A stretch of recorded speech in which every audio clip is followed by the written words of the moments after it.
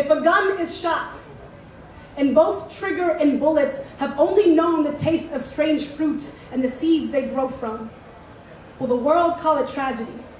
Or will we wolves open our Tartarus throats and give thanks for this daily feast? Pick your lamb's wool hair from our teeth, use it to clean the barrel of the gun we gifted your mother at your baby shower, and call it Thursday. Wow.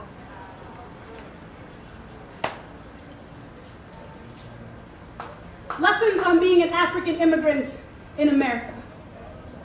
1, lose your accent. People will make fun of the African girl, but nobody fucks with the black girls. Even when young, they can be so angry. 2, don't stare at white people. They're not animals in the zoo.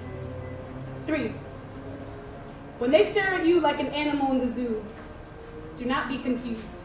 Do not bare teeth when they reach out to pet you, to touch your hair without permission. You are, after all, so exotic, so foreign, so other. Some would even call you inhuman. They will call you alien. They will ask you, who called your spaceship to crash land your brain-drained dreams onto these western shores? These western shores have already landed ships from your world when we invaded it. But this is the 21st century. We don't need chains to make slaves of people anymore. 4, with a name like Mwende, Kalandu, Katwiwa, the first day of school will suck.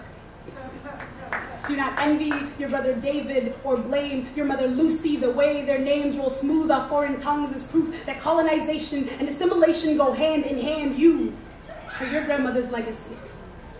5, when black people tell you, you are really black, remind them how Amadou Diallo's dead body looked no different than any other black man's in this gradual genocide. And I know you may not call it that in this country, but believe me when I say we know what genocide looks like. We know what it sounds like. It's white lies telling families that they are enemies. We are identical twins separated at birth, now strangers. The hardest thing we will ever learn is how to replant a family tree whose fruits are exploited and whose branches bore nooses. 6, when nearly 300 of your West Coast kin go missing and Americans claim them as our girls, refrain from asking questions like, why did it take a month and a hashtag for them to claim family when it was in the news? Or why were the 60 schoolboys attacked by Boko Haram claimed as our boys too? Instead, ask that they do not Coney 2012 these 234 to the backs of their browsers, that they not be the kind of family who only shows up to $12 weddings and funerals. 7,